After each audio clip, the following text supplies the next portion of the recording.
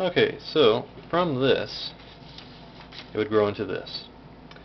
Um, what I'm thinking is that a single square is wide enough for a wagon to pass through, and to have serious heavy industry going on, and especially commerce, you would need at least two lanes. Um, so just a radical change within the community would have to develop, um, and just the size of individual shops and other specialized structures would depend on whatever sort of mechanism was there. But again, it's not the size that matters so much. It's more about how many people can you get into a square, and how many, or like what's the skill level of that person there. So the larger the community, uh, the more skilled and especially the higher skill personnel you can develop.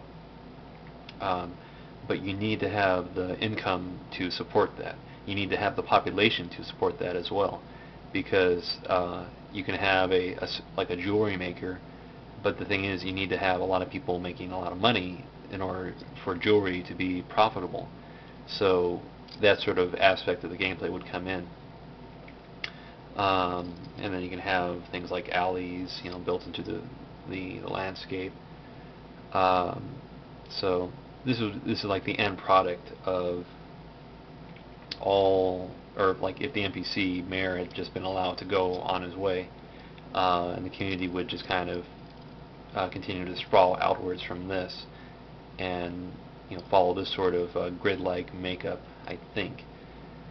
Um, so, but that's my concept of how the landscape would be. Uh, so now imagine that, hey, so if you're a player and you want to come in and purchase a piece of property, or you want to play as a thief and you want to sneak in, go in through an alleyway, maybe climb up on top of some of these buildings and run around on top of them. So different things like that. And then don't forget that the player, him or herself, could also design the layout of this community and decide which goes where.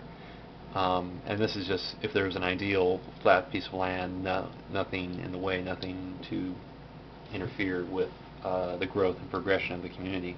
If there was a water way of some sort, that would be something different. Then on top of that, potentially, I don't know, but I don't know if the engine would be able to handle it.